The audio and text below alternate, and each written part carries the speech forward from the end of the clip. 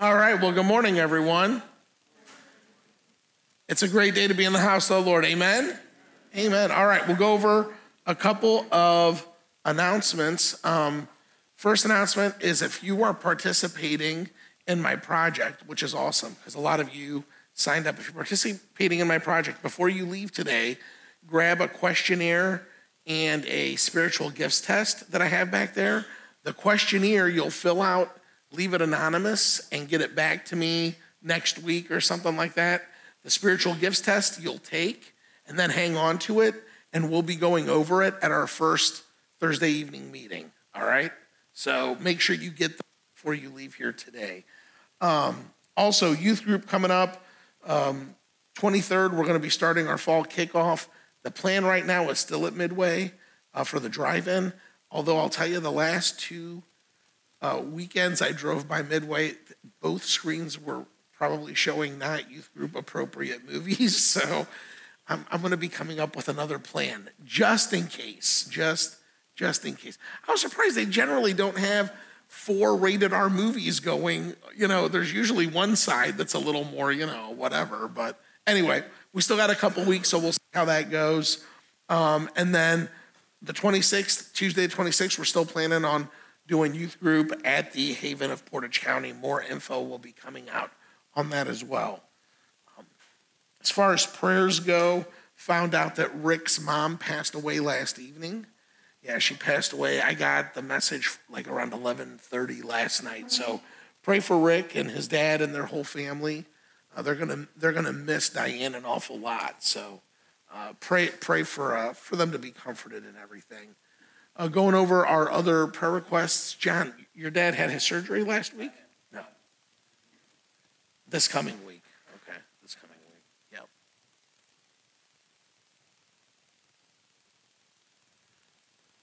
Any other updates or anything we should be praying for? Oh, yeah, absolutely.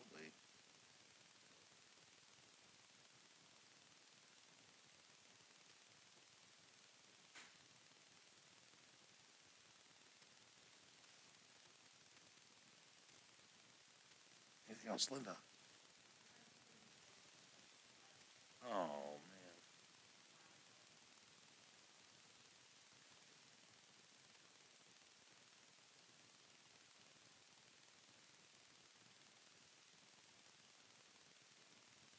Russ. Oh, yeah, Russ, our buddy Russ here, had an interview to be a pastor, to be the pastor at 2 small Methodist churches in the Newton Falls area last week, and they went very well. So pray for Russ and his interviews. That's great. Anything else, Dave? Oh, yeah.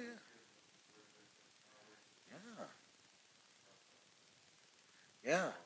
Brooklyn is going to be going to the Thundering Herd of Marshall for a visit today, right? I got that right. Okay. Brooklyn looked at me like, oh, is that the normal look? Okay, I got it. Yeah, fair. Yes. Oh, yeah. Thank you for bringing that up. Yeah, pray for Nolan. Nolan has been going through a lot of stuff. We don't have to share it, but he's struggling and he's looking for his way. So pray for Nolan. Yeah, big time. Yeah, Becky's son. Yeah, big time. All right. Brothers and sisters, this is a great day to be in the house of the Lord. Why don't you stand with me and we'll open up with our responsive reading. Our responsive reading today comes from Mark chapter 12 and Romans chapter 13. One of the teachers of the law came and heard them debating.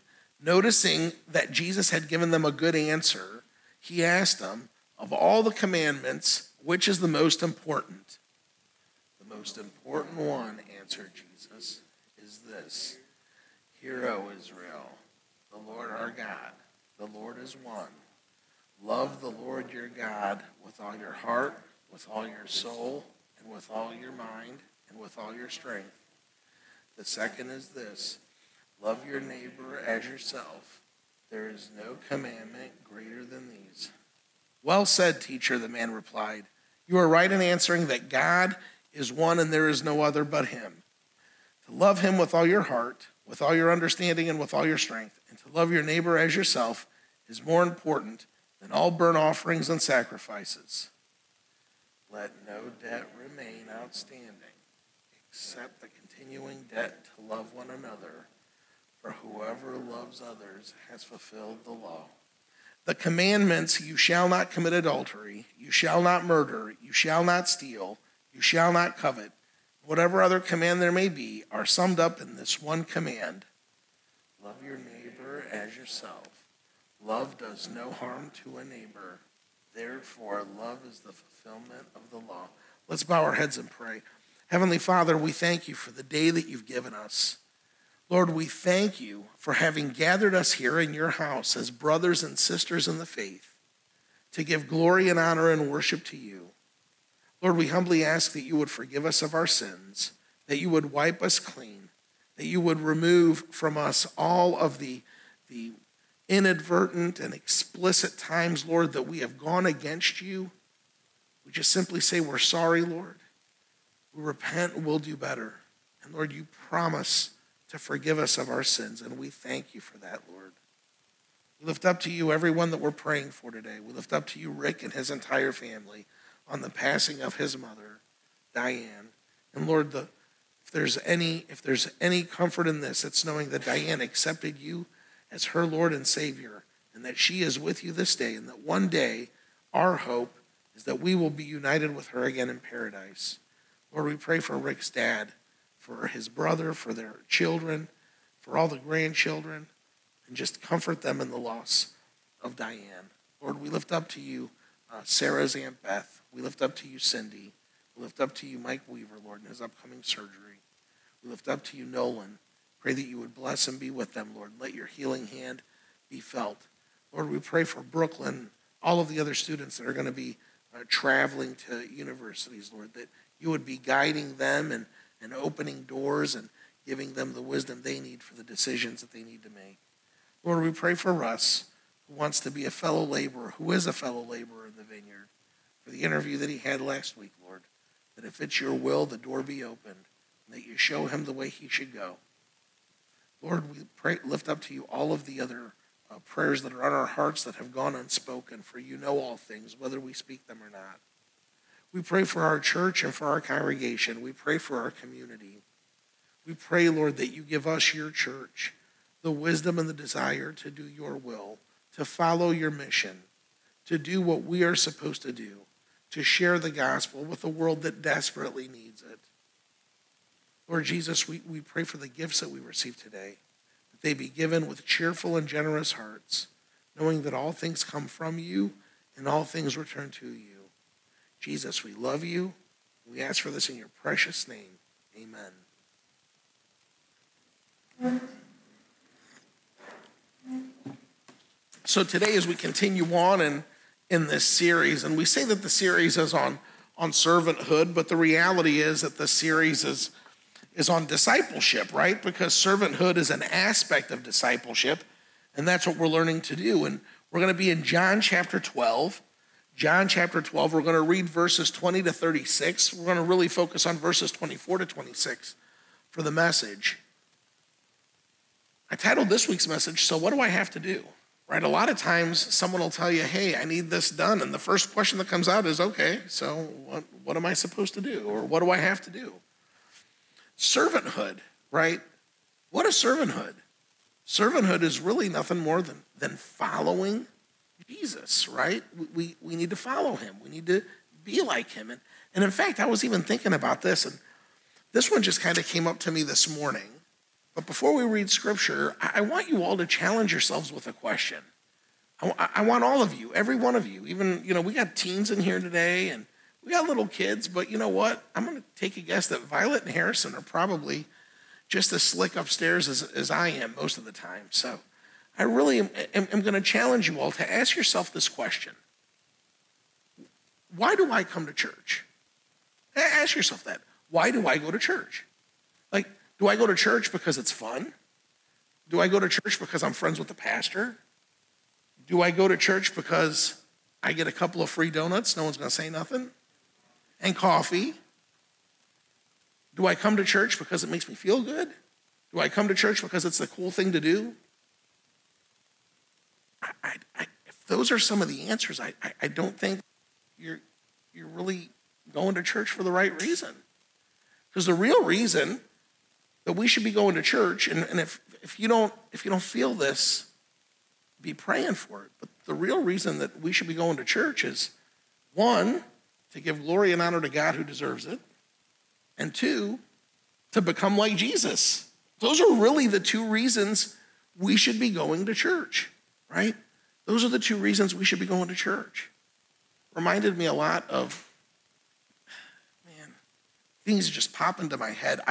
I wanted to play the drums when I was a kid, and my dad was a weirdo. And he said that before he would spend money on drums, I would have to learn how to play the accordion, which I don't know, because he played the accordion and he wanted to make sure that I had the dedication to play an instrument before he paid any money. So he got me accordion lessons. So I did not want to play the accordion, okay? I only did this because I thought it was going to get me a drum set. Knowing that, do you think that I really put my all into learning the accordion? No, I hated it. I hated every minute of it, right? I had this teacher, his name was Mr. Rice, who was not a very nice guy. I would always get there, he'd say, how much did you practice this week? And I would say, I practiced every day. All right, let's see it. And then I wouldn't do it. He goes, you didn't practice at all, I can tell, right? Maybe. But honestly, I remember one day he called my dad and he said, Mr. Maltempe, you're wasting your money because he does not want to be here. He's only coming here because he has to. And and he was right, by the way, and he was absolutely right. I think sometimes we approach going to church that way. Well, we only go because we think we have to. We think it'd be good for us. We think it's the right thing to do, right? We think it's the right thing to do. But as we're going to read today, following Jesus and becoming like Jesus, it's big. It's a big thing. So challenge yourself with that as we're kind of going through today's message. John chapter 12, starting at verse 20. Now there were some Greeks among those who went up to worship at the festival. They came to Philip, who was from Bethsaida in Galilee, with a request. Sir, they said, we would like to see Jesus. Philip went to tell Andrew. Andrew and Philip in turn told Jesus. Jesus replied, the hour has come for the Son of Man to be glorified. Very truly I tell you, unless a kernel of wheat falls to the ground and dies, it remains only a single seed. But if it dies, it produces many seeds. Anyone who loves their life will lose it, while anyone who hates their life in this world will keep it for eternal life. Whoever serves me must follow me, and where I am, my servant also will be. My Father will honor the one who serves me. Now my soul is troubled. What shall I say? Father, save me from this hour? No, it is for this very hour I came to this hour. For this very reason I came to this hour. Father, glorify your name. Then a voice came from heaven. I have glorified it and will glorify it again. And the crowd that was there heard it and said, it thundered. Others said an angel had spoken. Jesus said, this voice was for your benefit, not mine. Now is the time for judgment on this world. Now the prince of this world will be driven out. And I, when I am lifted up from the earth, will draw all people to myself. He said this to show the kind of death he was going to die. The crowd spoke up, we have heard from the law that the Messiah will remain forever. So how can you say the Son of Man must be lifted up? Who is the Son of Man? And then Jesus told them, you are going to have the light just a little while longer. Walk while you have light, before darkness overtakes you. Whoever walks in the dark does not know where they are going. Believe in the light while you have the light, so that you may become children of God. And when he had finished speaking, Jesus left and hid himself from them. Let's bow our heads and pray. Heavenly Father, we thank you for your word. Lord Jesus, bless and be with this place and fill this place with the Holy Spirit. Fill our hearts with the Holy Spirit to make them tender to the leading of your word. And fill our minds and our ears with the Holy Spirit and make us attentive to your word, that we may learn your word, that we may love your word, and and that we may live your word. We ask for this in the name of Jesus, our Savior. Amen. That verse is powerful. Whoever serves me must follow me, and where I am, my servant will be. That's what Jesus is telling us. That's what Jesus was telling them, and that's what Jesus is telling us. Brothers and sisters, at times, following has its privileges.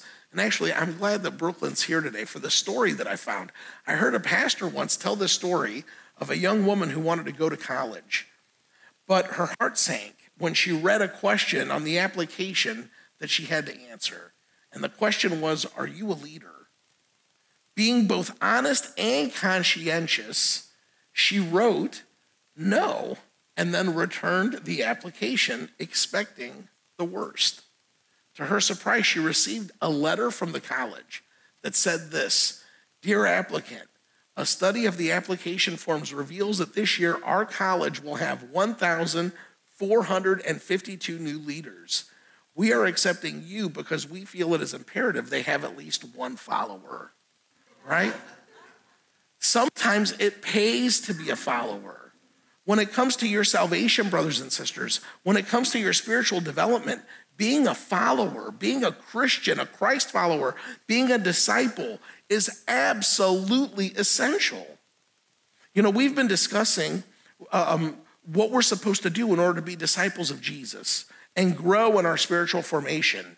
And just like we talked about last week, whatever God's word says, I need to do, right? Last week we looked at Luke 22 and what it meant to be a great follower of Christ. And we discovered that following Jesus' example and being obedient to his word is what it's all about. Brothers and sisters, Jesus talked the talk and he walked the walk. And as disciples, we should know that following and walking have a lot in common. And if that we are supposed to follow Jesus, then we have to walk like Jesus walked. In fact, it's a must if you read the New Testament. In 1 John chapter 2, verse 6, John writes, "Whoever claims to live in him must walk as Jesus did." So what does walking like and following Jesus mean? It's actually interesting. We're going to go through what it means to follow Jesus. But remember that Jesus was a rabbi, and his apostles were students of his. And this was a form of teaching back then. This was a rabbinical school, essentially, that Jesus had set up with his apostles. The followers of a rabbi were called Talmids. Talmids were students that had become students of a rabbi. Now, Jesus did things a little differently because generally students would apply essentially to a specific rabbi to see if the rabbi would take them on as a Talmid. Jesus did it in reverse. Jesus picked out the ones he wanted, which was not the way that it was typically done. But here's something that I don't want us to miss.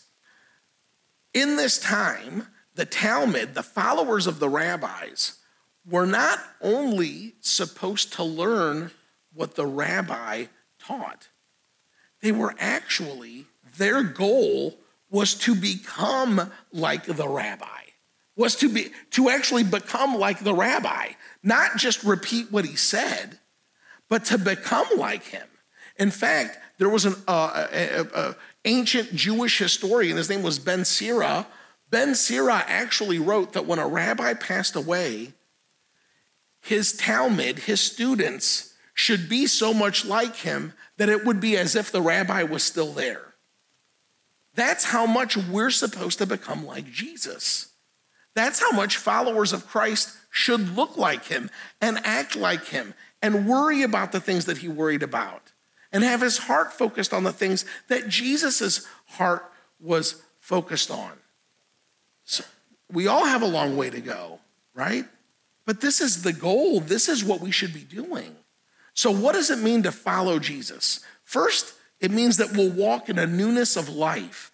In Romans chapter 6, verse 4, it says, "Therefore we are buried with him by baptism into death, that like Christ was raised up from the dead by the glory of the Father, even so we should walk in a newness of life, right? This is the verse that I read when people are baptized. You're dying to yourself, and then you're arising to a newness of life. You're made new, right? The old is gone. The old is gone. I tell the story all the time. Maybe 12, 13, 14 years ago, I don't remember, Lori bought me the very first iPod Touch. I loved it. It was a teeny tiny thing. It was apple green. I absolutely loved this thing, right? I had music on it, all this stuff. Well, guess what? When phones started getting all of the stuff that was on the iPod Touch, but the iPod Touch only had music, I didn't use it anymore because something better had come along. So now I got rid of it and I carry something else, right? That's the way it is when we come to Christ. What was there before, that should be gone. What's now is new. So first, we walk in a newness of life. Secondly, we'll walk in holiness. 1 John chapter 1, starting at verse 6, says, if we claim to have fellowship with Jesus, yet walk in darkness, we lie and we don't live by the truth. But if we walk in the light, as he is in the light, we have fellowship with one another, and the blood of Jesus, his son, purifies us from all sin. This is one that I see a lot if you go look on social media. I'm telling you, just go out there and look a little bit. You'll see stuff on whatever is hot now, whether it's Snap or this or that, whatever, up in the bio, Romans, whatever. I love the Lord, living for him. And then you go through the pictures and you're like, I think there's a disconnect. There's a little bit of a disconnect over what's going on, right? Or I see people even all tatted up with Bible verses. It's good, but what's going on? If we're not living in it, right? If we're not living in it, we're called to be holy. We're new creations. We're purified by his sacrifice. We ought not walk in darkness anymore. We shouldn't be doing those things anymore. We should know better. I'm reminded so often, and I think I've shared this story with you before, but my dad always used to hire immigrant families at the restaurant, especially teenagers that were going to North High School. He would get them through the International Institute. We were one of the places that they knew they could come and apply, and they could get their first jobs and everything, right? And I remember I was, 14, 15 years old, and he hired this kid who was my age from Vietnam. I think his name was Twa, and we were bussing tables, and at one point, we're carrying stuff to the back, and I saw Twa take half of a hamburger that was uneaten in the bus tub, and he started eating it. I'm like, dude, what are you doing? And he goes, this is good food. Why would we throw it away? And I told my dad, I said, Dad, Twa's eating out of the garbage. I didn't know about stuff like this. I was in Talmadge by then. We didn't have anything like this going on. And I remember at the end of the night, my dad made him a couple of hamburgers, and before he left, he gave them to him. He said, Twa, don't eat out of the garbage no more. You're in America. You left what you left, right? That's the way it is when we come to Christ. We left what we left. Why would we keep going back to it, right? We're new creations. We should be living differently. We should be walking in holiness. Third, we should be walking in love. Ephesians 5:2 says, and walk in the way of love, just as Christ loved us and gave himself up for us as a fragrant offering and sacrifice to God. What that verse means is that our whole manner, everything about us, our desires should change, right? As sinners, we walked in selfishness and in pride and in arrogance, but now we're new creations, and we should be walking in love. And walking in love is the evidence that we really are new creations. Do you know why? Because love is not natural to the sinful man. Love is unnatural to us, right? Love is unnatural to us. That's why in the animal kingdom, animals don't love each other, right? They can't comprehend that, right? But we can when we have Christ. We're new creations. We have a new natural condition. So we walk in love. Number 4, we walk by faith. 2 Corinthians 5:7 says, for we walk by faith, not by sight. Brothers and sisters, faith is something that each believer has, but there are some that are given special endowments of faith. It expresses itself through a deep, abiding conviction that God is sovereign and in control of your circumstances. It expresses itself in a deep awareness that you are not alone. And that gift should enrich the body of Christ, because your faith as a gift becomes contagious to help those around you who are inclined to look at their circumstances instead of the solution. And the solution is always the presence of God. My wife, for those of you that are in the study, they're going to take the spiritual gifts test, you'll see this. But my wife has a huge gift of faith. In fact, I'm going to touch on it here in a second. It's also called the gift of encouragement, right? This gift of faith. Lori is never rattled. And I'm glad that I have Lori there, because I'm easily rattled. That doesn't mean I don't have faith in Jesus. I love Jesus with all my heart. But I'm nervous. Lori is not. When all that news came down about my job, Lori was like, I'm not even worried about it at all. She's been unflappable. She's the one who actually pulled me into the room to say, look, we have an opportunity here to be an awesome example to the kids. So keep it together. And it was good words from her, because it's just a reminder. Her faith strengthens my faith, right? And that's how it should work. Everyone has multiple spiritual gifts. You'll see that, for those of you taking the test, you'll see that. I'm strong in the gifts of administration and teaching and prophecy. And one thing about overseeing a church or being a pastor of a church is, in one way or the other, you're always addressing kind of big picture needs. And that tends to wear on a person. And if you're not careful, and it happens all the time, you can see all sorts of studies on it, pastors often lose heart, become discouraged, become overwhelmed.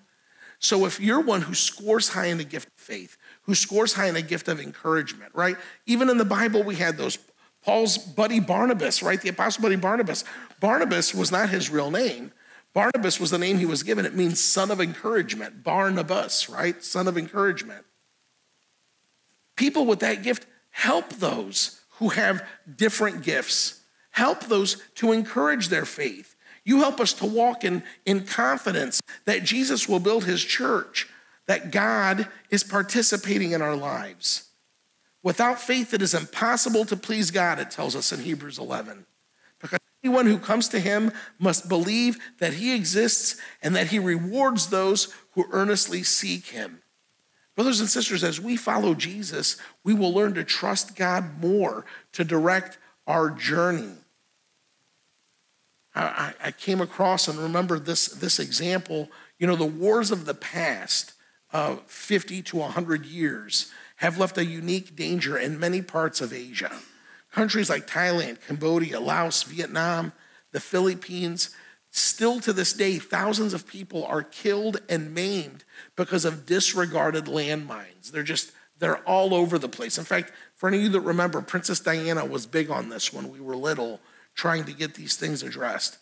But when the landmines were first put in place during these times of war, there were maps and grids that were made so that someone who was in them could negotiate their way out or could go back and remove them, right? But those maps have long since disappeared. But there's all sorts of stories of people getting trapped in landmines and someone coming along with the map and helping the person who was trapped navigate their way, walk their way to safety. Now, I'm going to tell you this, brothers and sisters. If you were to find yourself caught in a landmine, and I know that when I came across this is now one more phobia that I have. I don't know when it would happen, but if you were caught in it and you didn't know where to turn, imagine the faith that you would have to have in a person with a map who's telling you, take 4 steps this way, take 6 steps this way, right? An incredible amount of faith. But here's the reality. In our lives, we have landmines that come up in our lives every single day. And if you pay attention to those landmines, it can literally paralyze you because of how many things you have to be worried about. But in our lives, do you know who has that map? Jesus does. And we need to cling to him because he's faithful. He doesn't worry about the tumultuous times. He doesn't worry about the landmines or the traps or anything else. We cling to him through faith because we know that and we know him. I still remember, I know Dave and I almost at every phone call, Dave's repeated to me on every phone call what my professor said the day that I lost my job when I messaged him. And it's very comforting when he said, Vince, rest assured, this did not surprise God at all, right? That's what we cling to, that he knows those things. So we walk by faith. Fifth, we walk in wisdom. Colossians 4:5 says, walk in wisdom toward them that are without, redeeming the time. This verse, brothers and sisters, gives us clear reason that we are to walk in confident wisdom. It's our first proclamation, really, of the power of the gospel, that what you are and what you do and what you speak have big ramifications. I came across this awesome story. This is a great story. Does anyone here know who Bill and Gloria Gaither are?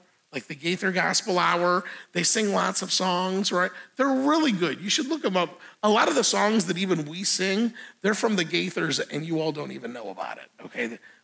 Just big Christian. For little kids, if you ever watch that cartoon, that animated movie called Hoodwinked, right? The Little Red Riding Hood. Bill and Gloria Gaither's son played the part of Jephthah, the singing goat. So I don't know how I know that, but I do. Little side note. But listen to how cool this story is. And all of us have experience with stories like this. Bill and Gloria Gaither had been married, or had been a married couple. It says this is from his book, actually. It's a quote. We were teaching in school in Alexandria, Indiana, where I had grown up. I wanted to buy a piece of land where I could build a house. I noticed that there was a parcel on the south end of town where cattle grazed, and I learned it belonged to a 92-year-old retired banker named Mr. Ewell. He owned a lot of land in the area, and the word was that he would sell none of it.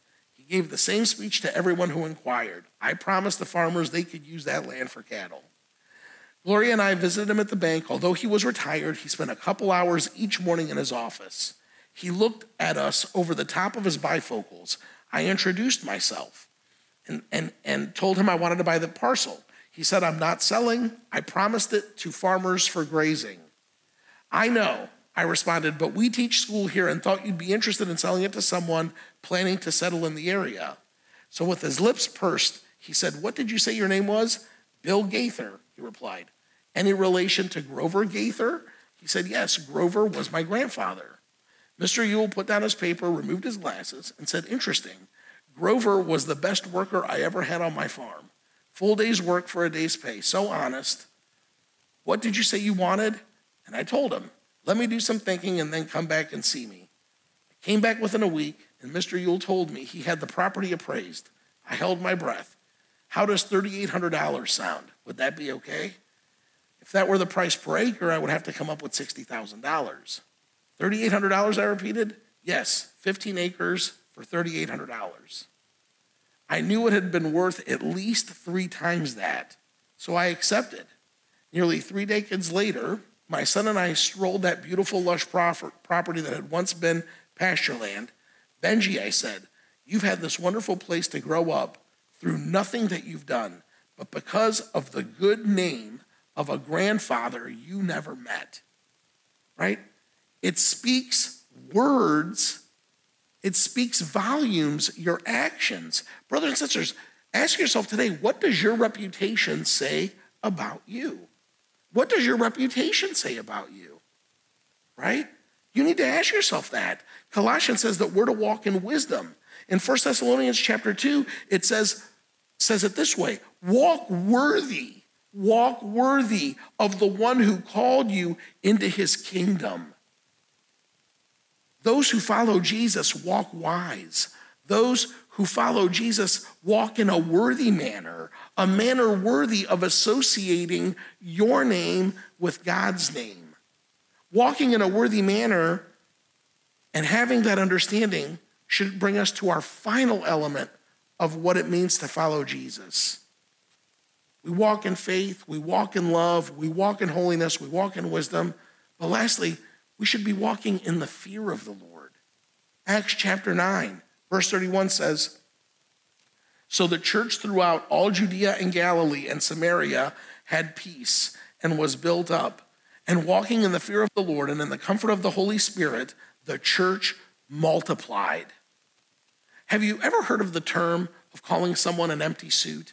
Have you ever heard of that term, calling someone an empty suit or a paper suit? It means that the person looks the part, but they fold or they vanish under heat and pressure. There's nothing to them. The reality, I think, brothers and sisters, is if Christians would practice spiritual disciplines, the spiritual disciplines of prayer and study and worship and fasting and service, perhaps there wouldn't be so many empty suit Christians who disappear when they have to undergo any kind of hot experience or any kind of calamity. On too many occasions, we fear people or events. We fear God. We melt under stress and temptation. Yet the fear of the Lord, all through Scripture, is a common characteristic of everyone who follows him. And that should change us to make us more like him. Brothers and sisters, we must never begin to think that following Jesus is a casual thing. We must never think that following Jesus is a casual thing. We must not think that following Jesus is a take it or leave it proposition that you can turn it on again or turn it off again, right? You can't have a mentality that says, I would follow Jesus more if. I would follow Jesus more if they were doing things that I like to do. I would follow Jesus more if they were singing songs that I like to sing. You can't follow Jesus that way because you're not following Jesus that way. You're following yourself. Really, you're following yourself. We must remember that following Jesus comes with responsibility and accountability as much as it comes with privilege and blessing. Fear of the Lord should produce obedience to the Lord. Sometimes I struggle with Christian lifestyles or Christians on TV who make Jesus sound like an old My Buddy doll from when I was a little kid, right? Or a Cabbage Patch Kid, right? Just this object that I can drag around wherever I'm going, slap him on the back, kick back a cold one, light up one with him. That's not Jesus. There's nowhere in Scripture where it looks like that. When we follow Jesus, there should be a sense of holy reverence and submission that accompanies that relationship. And it's not done in a bad way. It's done out of love. This always reminds me when I talk about this. When we were building our house, we cleared like 800 trees from our lot, okay? And Gramp cleared all of them just about with a chainsaw. And we had people there helping, right? So there was one Saturday, and Gramp said, we got to get done. I mean, this had been going on for like 6 weeks.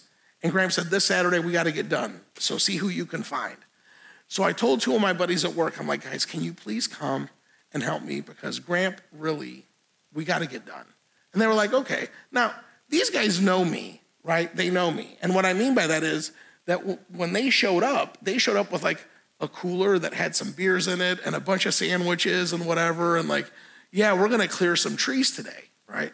So they get out of the car at 8. And Gramp was in charge.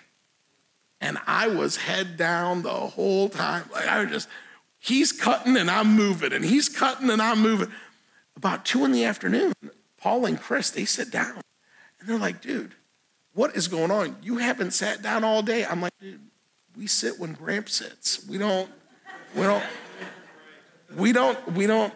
mess around, right? And at the very end, we cut trees till 7 o'clock, and I think we had like a 10-minute break to eat a sandwich. At 7 o'clock, Gramp goes, good job, guys, we're all done. These guys, they're sweat through. My buddy Paul comes up to me, he's like, dude, I'm 36 years old, and your grandpa made me feel like something's wrong with me. I'm like, I know. And then Chris said the truth, because Chris said, when you said, come over to help trees, we thought it was like you running this job. We didn't know it was going to be actual work, right? I was around my grandpa. If I'm following Gramp, I'm not going to keep acting like myself. Because you know what Gramp's going to say? I don't need you here. Go, right? Go. If you're gonna be here, then be here. If not, go. But I think sometimes we think we can follow Jesus and we can just do whatever, and that Jesus is always gonna be like, yeah, however you act is fine. That's not the way we follow Jesus. That's the way you follow yourself and then put Jesus' name on it, right? And that's not what we should be doing. Anyone here like Lion, Witch, and the Wardrobe, The Chronicles of Narnia? There's a great line in that movie that, because Aslan represents Jesus in that movie, right? There's a great line about Aslan, because everybody loves Aslan, right? And all you want to do is hug him. Everybody who knew Aslan wanted to be around Aslan, right? Everybody. But do you remember what Mr. Beaver, I think was his name? Do you remember what Mr. Beaver said about Aslan?